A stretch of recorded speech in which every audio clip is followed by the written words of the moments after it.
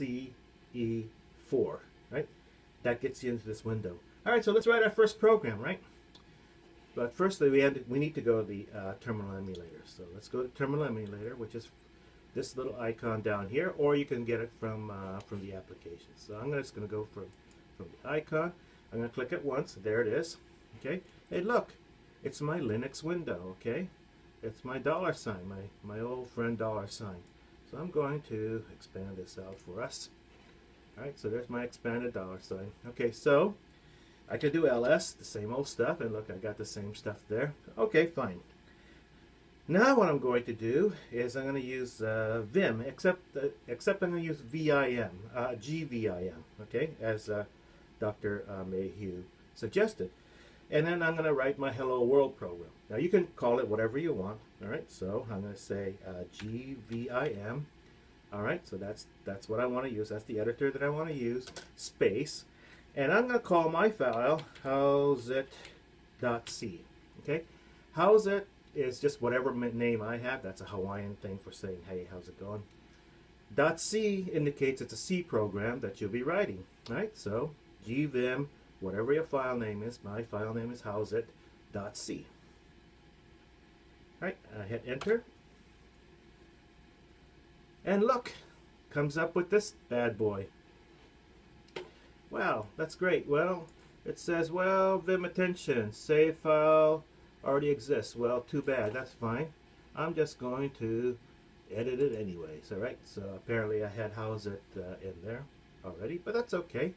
So there's my Howzit window. Okay, I'm going to expand this out a little bit. Oops, sorry. Expand this out a little bit. So I'll move this up. Expand it out a little bit for us. Oops, that's not what I wanted to do.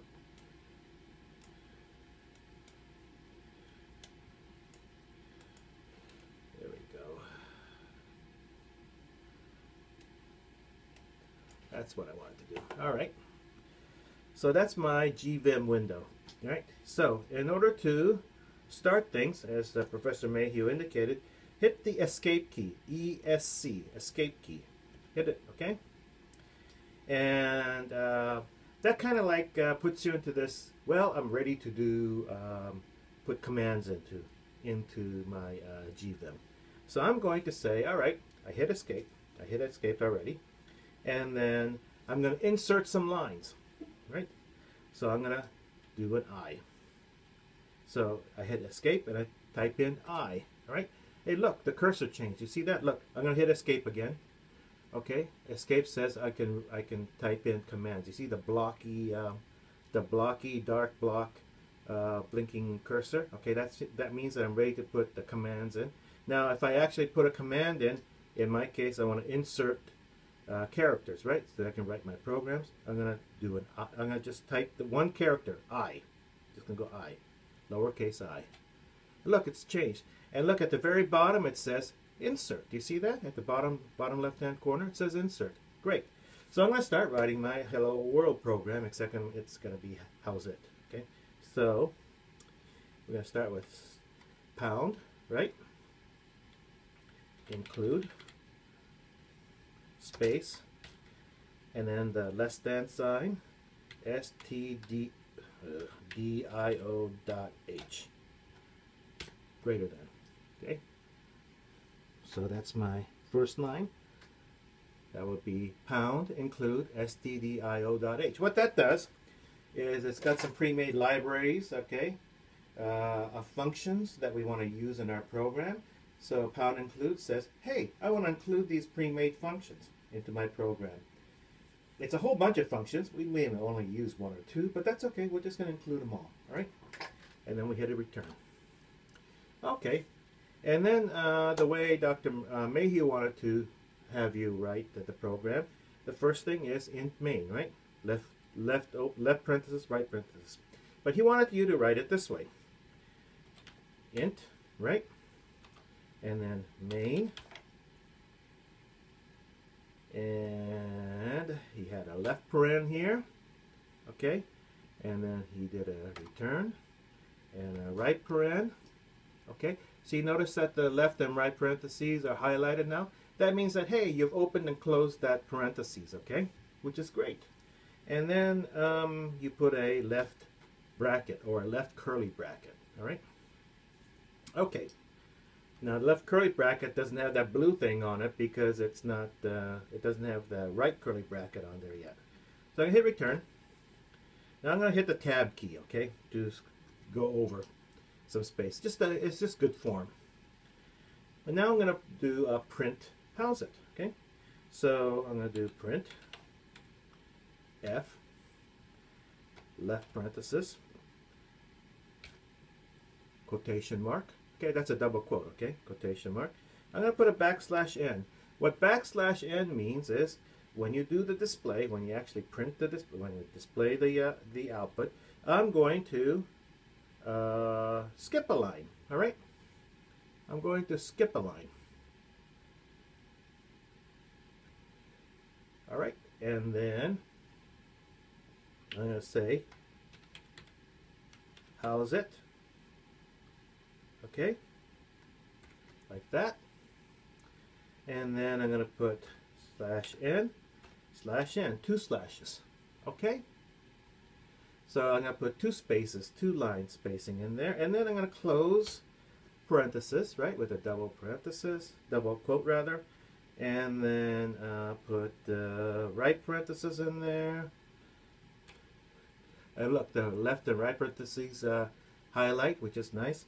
And now with C programs, when you put a line of C program in there, and in most cases, and we'll talk about in which cases you don't, but in most cases you put a semicolon in there. Okay, great. Now you can actually make comments in here. All right, you can say that is things that don't execute. And so in other words, it's just like notation for you, all right, so that you know. And it's not really part of the program. So I'm going to write a little comment that says, and the way you do a comment is you put a slash, asterisk, and then you can write whatever you want in here. I'm going to say, hey, this is my first program, and I like it, okay? And then in order to close out this comment, it's a comment for yourself or for me or whoever is reading the program, asterisk, slash again. Okay, so anything between the 2 asterisk slashes is not executed as a program, it's treated as a comment. It's like, you know, blah, blah, blah, okay, some commentary. All right, so I'm going to hit enter, and I'm going to close my program, right? So I'm going to close my program using the right curly bracket. And you see how the left curly bracket and the right curly bracket is highlighted. That means that, yeah, I have a matching bracket, okay? By the way, you can put comments wherever you want, okay? So I'm going to hit return, going over here, 2 spaces or 3 spaces. I'm going to say, hey, I'm done with my program, so foo, okay? You'll see foo all over the place. Programmers. Right now, I don't have my Lucky Programming sweatshirt on, and I still have my shoes on, and I don't have my shades on, and I have my lights on. Usually when I program, I don't know what it is, I like to have my Lucky sweatshirt on with the hoodie so I look like the Unabomber, and then I have some shades on, I have my shoes off, and I have the whole place dark. I also have like a TV or something going on so I can distract myself. Anyway, so this is my program. Great. All right, so I'll hit return. So now you see it's still in insert mode at the very bottom. You see that? All right. And you see the flashing cursor, right, which is just a bar. So what I'm going to do is hit escape. Get out of the insert mode by hitting escape. Hey, look, it becomes a blocky cursor, okay, which is flashing right there. You see that flashing blocky cursor right there? Okay. And so I want to write that, okay? I want to write my little, what I just did in my editor into howzit.c. So I do that by doing remember I hit an escape, okay? And then I did a colon, right?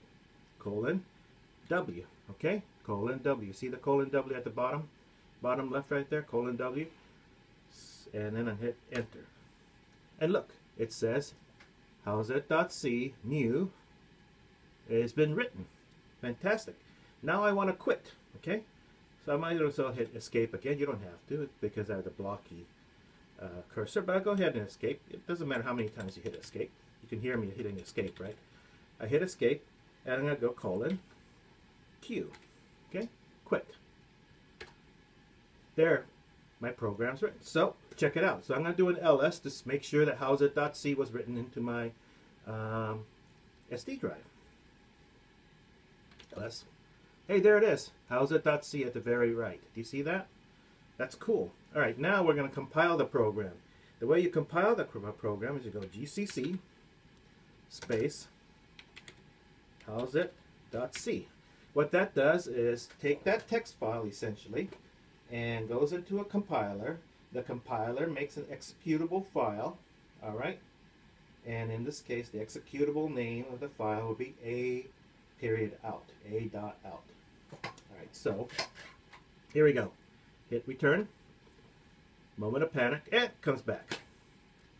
Now I'm going to do ls now. Okay, so you can compare the number of files in the system right now. ls. Hey, look, there's one more. You see that a.out, a.out in green on the left-hand side? That's my executable file. So I'm going to go ahead and execute my a.out. So in other words, in order to execute that file, that is to run that program, I'm going to do period slash a.out. Okay? And I'll hit return. How's that? It's working. Now supposing you have multiple programs going on and each one of them is creating a.out, you don't know which one is a.out. So maybe you want to name your executable, right? So I'm going to name my Howzit executable as Howzit1, okay? So here I go. So here's my ls. So I'm going to do a gcc again. I'm going to create an executable program, one that runs, all right? A program that runs, gcc. I have my original C program, which is my Howzit.c, right? I put a space and put a dash O, not a zero, dash small letter O. Okay? That indicates that, hey, when I get done compiling it, I want an output named Howzit1. Okay? Oh, actually, yeah, Howzit1's good enough. All right, so I'm going to hit enter. It created a executable program that I can run when you do a ls.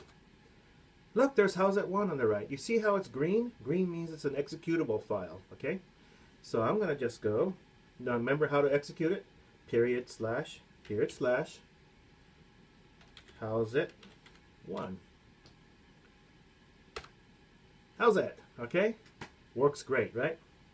Alright, so now I can do some fun things. I can either close this window using the X here, or being the old Unix and VI kind of a old guy, I'll just use exit.